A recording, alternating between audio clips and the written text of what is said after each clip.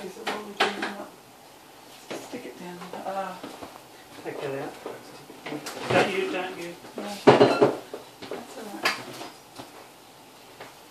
Just stick it there, and it'll just take the temperature down a little bit. This takes 5 or 10 minutes. Okay. Okay, so what happens now? Importantly, lift out with the spurtle. Alright. Take the lid off. The lid stays off now. Lift it out so that it's onto a plate. Let it drip for a moment. Oh yeah, let it drip and then. Oh, I'll drip a bit more. Till it's not everywhere. Okay, let that, but don't let it touch because that's sterile. That's not. Okay. Bring that across so you're not dripping boiling water everywhere. Where am I taking it across to? To the colander. Okay. Okay. Look. And now just hanging on to the edges with your asbestos fingers. Alright. Yeah. Let's then open it up. Open it up. Do I need to keep this clean now? Or have I finished? Just get rid of those two things now. And we're leaving the inside. Just, a little bit wetter than I'd have it, but anyway, that doesn't matter. Okay, now lay it over the top of the bowl. With the dirty patch in the middle? Correct. Okay. Move these that you don't need. Okay. That's why you don't have lots of water on it. Yeah. Because now there's water everywhere. Okay. Okay, lay that right flat. No creases. This is all. Yeah. Oh, I see. That's why this is such a useful thing to do it on. Mm-hmm. It is, because you can see exactly where you want to go to. Yeah. Sort of check whether it's in the middle of the brown part, because that's your border. Good. Now while it's wet, further that way. Yep, and see you haven't had to touch. Yeah. That's all clean. Then flour. take your flour. This has to be down low now. Boiling? Yeah. Down low. Okay. Take a spoon.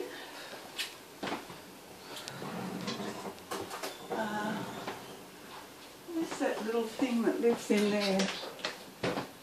Oh, the scoop. What happened to its scoop? The scoop has to do.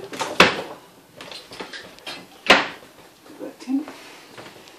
Now, what you do is put that. I actually have a bowl, the small silver bowl. Mm-hmm. You're just trying to limit turning the whole area into a flour, water and flour storm, or you'll be cleaning up for the next as long as it takes to boil the jolly thing. I'll have to get the bigger bowl. That bowl? That'll do. Doesn't matter.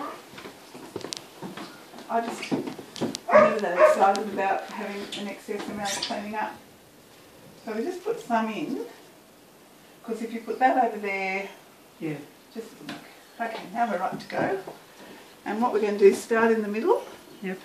And we're just shaking gently. And what we're looking to do is to get a complete 2 to cover. 3 millimetres of complete cover over the area that's going to surround the pudding. Alright, there we go. So that's going to be a little bit of the It's like that, just very gently everywhere, just past the brown edge of the brown line. Yeah, that's nice. And it's, see what I mean, it's just that 2 or 3 millimetres thick. If you've got a big thick wad of it, when you bite into your pudding it'll be like a big mouth of blood. But when it's that thin, sort of pastery skin, that's nice. Yeah. you get the texture. But if it's too thin, it'll leak.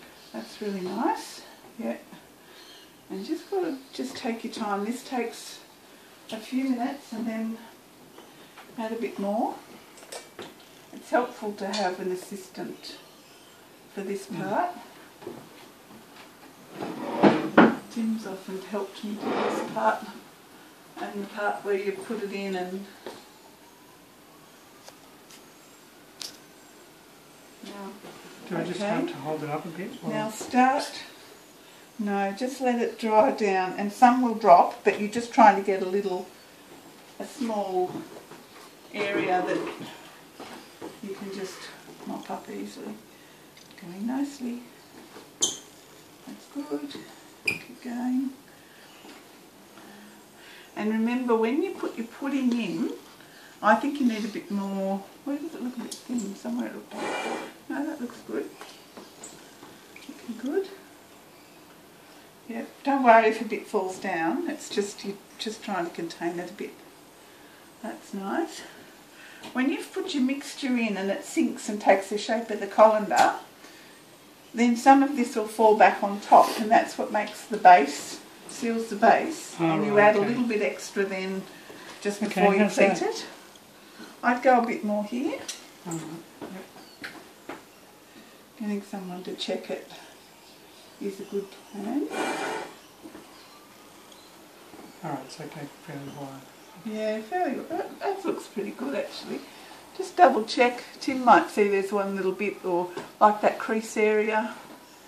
I mean, it's not absolutely exact, but don't worry.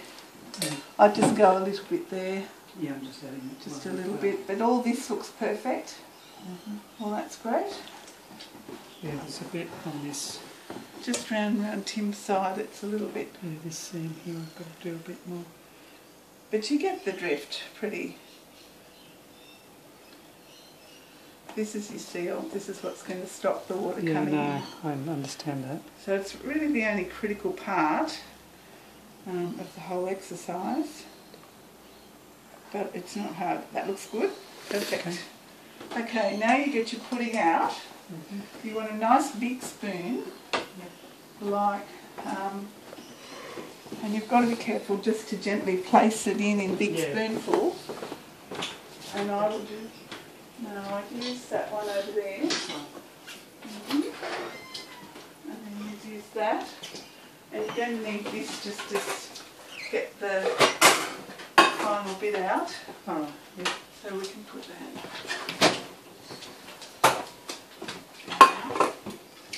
Don't need that.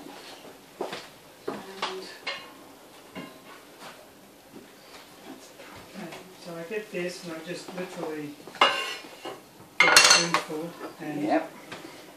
that sort of spoon, big spoonful? Yeah, don't overdo it because it'll fall off on the way if you you just do it a few times and you get how much actually stays on the spoon. You don't want to, what's the word, have it drizzle across. So I just in the middle, gently. The weight of the pudding will make it take up the form. Just gently pop it around so you don't end up making it skew. You end up keeping your centre. Yeah, so you want to just evenly. Yeah, you're making a planet in the universe.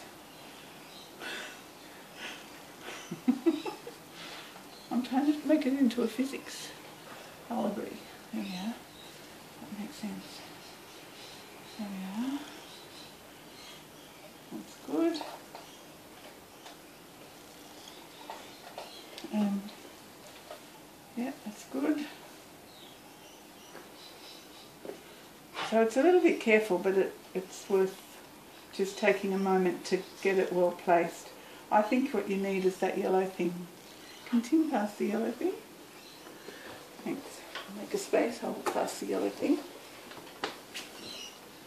And if you just use this to help scoop it off and position it, you'll be fine. I'll swap spots and I'll stop it falling over. Okay.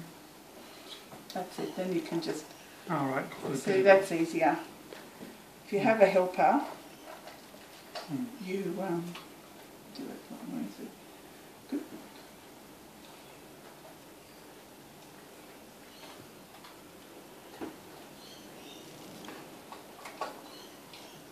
Yeah, that way is easier. Just don't be too ambitious. Yeah. No. You find you've got a big roll on the floor and you go, oh, that's a shame.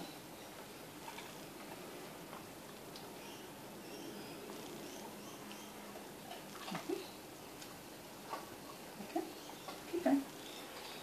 Yeah, good. You're using it back to front. Yeah. Okay. Good, keep going. going. I'm just more concerned that... No, it's fine. Just power on. Keep with it. Keep with the program. It's going fine. Oh, that's what happens. It's not a crisis, but it can. Yeah, it could be. That's the idea. Yes. Can I just get that off so it doesn't muck it up? You just throw it in the middle. It'll be all right. Okay. Next, quick. Keep going. You've got to keep moving. Something else to see, isn't it? Gotta keep moving. That's it. Watch your placement. Just have a look on the other side and see how much floured area you've got sitting around, so that you're adding it in a fairly even way. Yeah, well you can see the inside, like a lot more of it's come down. That looks good. So you just put a big block on the other side. Now I can sit this here. Yep, and you can sort of just sort of wiggle it to where you want it to be, and it's not 100% critical, but when you're careful, you reduce the risks of issue. Yeah. And if you know what you're trying to avoid, that helps too. That looks grand. Now you're getting down to the point where you're getting all the fruit out, and you're going to left with mixture. So mix the mixture in with the yellow one, or you'll find that people who get the bottom end of the cake don't get fruit. Oh, does it always go like that? Oh, it's just nature. Yeah, nature of it. That's it. And just around there. Just get it off, and then it's in the cake that has a uniform distribution of the fruit. Some people will make a cake or a pudding, and the fruit will sink to the bottom. Very disheartening. Oh, that's where the mixture's not picking up. That's right. Where it's too runny. Which is why if it looked too runny, that's good. I'd leave it in the fridge before I'd get it to this phase even, and just give it 15 minutes or something to harden up if it's the hot day. That's what I do. Oh, right, okay. The hot day management approach. Okay. Anything dangerous through there? It's close. Yeah. No, Jasper, not for you. What's pudding? I don't think so. Okay, you're nearly there. It doesn't actually take that long. It just that's really good. And you're thinking about the fact that when the pudding cooks, you've got the bottom becomes the top and the top becomes the bottom when you put it on your plate. So what you can do is just very gently move it so that it's not flat, but it just kind of has a shape to the edge. When you pleat it, the material will form around it, so you don't have to really push it too much. Just gravity will do it, but I just not have a mountain in the middle kind of thing. Otherwise that'd be a bit... Oh, you want it pretty flat? Well, you know, flattish. That's fine. It doesn't have to be perfect. It's just not a mountain. Otherwise, if you bend it like that, then when you put it on the plate, you'll have a spinning top pudding. And that's beautiful. Yep. Okay. And they go in. Someone can make that at their leisure. Okay. And you've managed it without a big mess. But what you need to do now is get a little bit more flour. Yep. And what you do is just check there's no big holes. No, it looks fine. And do a light sprinkle across the top, which does make a little bit of sludge at the bottom. But it does seal it. Yes, it helps to seal it. And this that you've made here will fall in. Yeah, keep going. Just give it a nice... You can cut this off on the day if it's too much goop. Okay, when you open it up, alright? That looks good. Okay, now the next important thing, and this is pleating. I'll just read you what Grandma wrote. Move, Jasper. Thank you. I'll read you her words. So you flour well with flour sifter. We've done that. Yep. Pleat the cloth and tie firmly with strong string below your hand. Now, this what it means to do is, oh, there's a gap. I just put a bit there and there. Okay, so do a bit quick inspection. Just make sure you've. All this looks perfect. There's just one big hole there where it's moved. That'll do. That'll do. That'll do. Okay. Now we need to have a bit here ready to tie that's about sort of so long. A metre or something, whatever you like. Doesn't matter. Kitchen string. You don't want stiff string. You want nice malleable string. All right. Now you start, so you're going to end up with all this cloth, yeah, pleated, firmly pleated into one pole coming from the centre. Mm-hmm. So to achieve that, keep your string close by, ready to go, and start from probably wherever it's convenient. Whatever point, you're going to do it differently. I'll just show. Yeah, just. I'll show you my left-handed. I don't know how you go. I bring it across to the centre, Yeah. and then I start making 2 centimetre pleats, Yeah. and capture it in, and just take my time. And I'm trying to get it nice and even around. Okay. You might go back the other way. No, that's all right. I can do that one. So keep it tight. Yep. Keep a little tension, because as you're doing this, you're forming the shape of the pudding. Mm-hmm. Yep.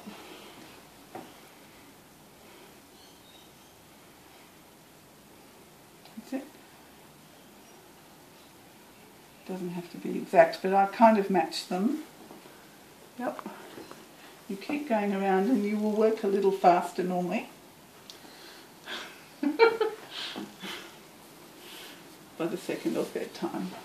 That's good. Yep. This is where you see whether you've actually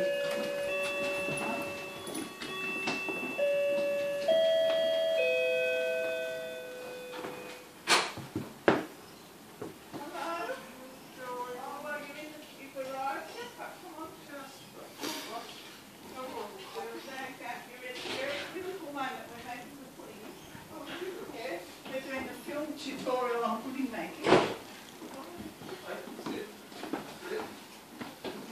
So, yeah. So we'll be with you in about 5 minutes, but you can watch the antics. We're just doing Tim's filming it. You're doing the clock. And we're doing a filmed tutorial. Just take a seat, make yourself comfortable. We're just Stay doing quiet, please. Oh yes, there's great concentration going on here.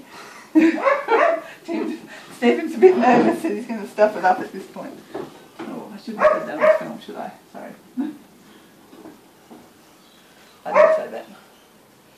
Now when you get to the end, you have a little moment where you have to just... That's good.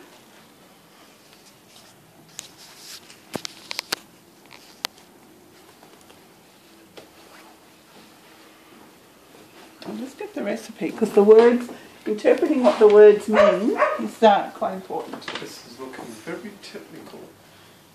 It is actually quite technical. It's requires faithfulness to the. How do you get round? Okay, so now we're at the tricky part, and what we do here, we've got a nice hold of it. I'll probably show you first. Yeah, that's probably best. Okay, make sure you've still got good hold of it, and then I just do it alternate. All right. Yep. Oh, and you until go I backwards. use up the last of it. Yep. So I just alternate. Okay, where you go. Alternate, but really making sure you keep the tension on the cloth, and you'll keep the shape of your pudding. So you just go backwards. Yep, alternate one way then the other. And you end up with one bit sitting flush against it, and that's fine.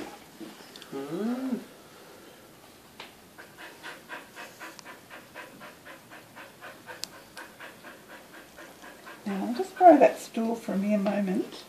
Wait, sit, sit. There's some. You're all wet. It's been raining. Standing in the rain. Does that feel okay? Yeah. Looks good. Yep, then just fold it. Now, Grandma says here, pleat cloth and tie Just firmly. move him out of the way. Just because we Take don't him want out of the way. Come on. Thanks, Dave. Just distract him for a moment would be fantastic. Okay, now, pleat cloth, tie firmly with strong string below your hand. And here's, it's very good if you have someone to help. And what you need is a little bit of volume for it to expand, but not so much that it lets in lots of air. So you've got a good handle on it. I'd be going something like, yeah, so you get a, that's fine. And this is where you'll need your assistant. You're nice and firm. And then come back, and you need string that will actually hold tight, not the cord, not the good twiny string. not the twine, yeah, because this has got to really secure it. Okay, now what I'm going to do is make a knot, so it's nice and secure, and then what I'm going to do is start to pull this all together, just with a little loop. So see how I've hooked it up, brought it round. Yeah, just looped it. Brought it through itself. It's like a half hitch or something. And then up to the next guy. Alright, yep. Again, another 2 centimetres up. 1 inch up, something like that.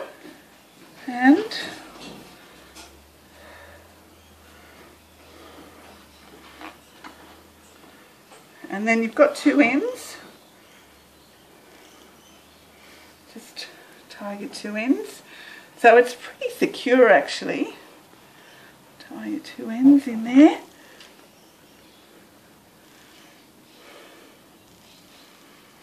And, okay, okey-doke. And then this is going to be your loop that you, not that hangs up because it's probably not Strong enough. but what holds, gives you something to deal with. And I'm just using a couple of half hitches just to secure it. Now, hanging on to your thing, you're going to just check how much water you've got in the pot and make sure you don't need to top it up before you put it in. So that's fine, your assistant can hold that. Alright, so you check that. Oh, I think there's plenty in there. Okay, so lift him across and gently immerse the pudding. Yep. Okay. Done. Yes. Now, keep the water boiling and the pudding covered. We see Grandma wrote it down, but unless you understand what she meant, it's quite hard. Nice. And you see how that was the perfect amount. Now some people, water's not boiling, water needs to be boiling. So you make take sure, it out? No, I just bring it up to gentle boil. And you might find on that you've got to put it on this, but I don't normally, but it's just a different, that's a bigger pot than I normally use. The only thing I'd say, that's okay, don't worry about that. No, that looks good. So, All things. I've collected them. Yes, so that will be boiling. It should be boiling. I would have preferred that was bubbling. Oh, right, okay. When you put it in there. It's not a crisis.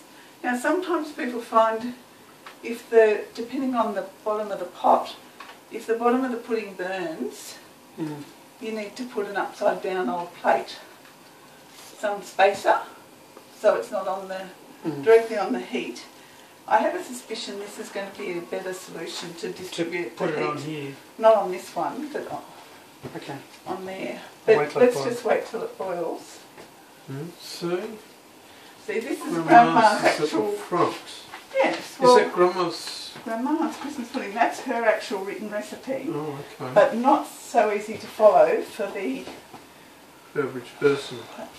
Well, for the uninitiated. Uh-huh. So, Yes. hopefully we didn't forget anything. I don't think so. I think all the ingredients are in it. Yeah. It would have been really nice if it was boiling. But look, it's nearly there and it'll only take a moment. So it was. Well, you will drop the temperature when you put the pudding in there. Yes. So it'll take a minute. There's a bit of water to heat there, I guess.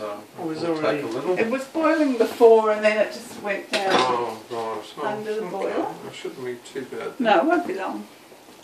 Now, it's what it's got. It's not critical exactly how long. Anywhere between 5 and 6 hours. So make sure you check the time. So it's going to be between 9:30 and 10:30. And for the whole time, the pudding, it needs to be on a gentle boil. And 5 and 6, so 5 to 6, so put it on for 5. The longer you cook it, the darker the pudding is. oh right, okay. Now I usually do the 5 hours because we get a slightly less dark toned pudding. If you do 6 hours, you get a darker look. You see what I mean? So depending on your... Depending on preference, Personal but I find 5 hours is good, and on the day, just 1 more hour. Yep. Which we'll do on the day. So you end up Often being helps 6 me, hours. but So, Stephen hasn't seen the whole process.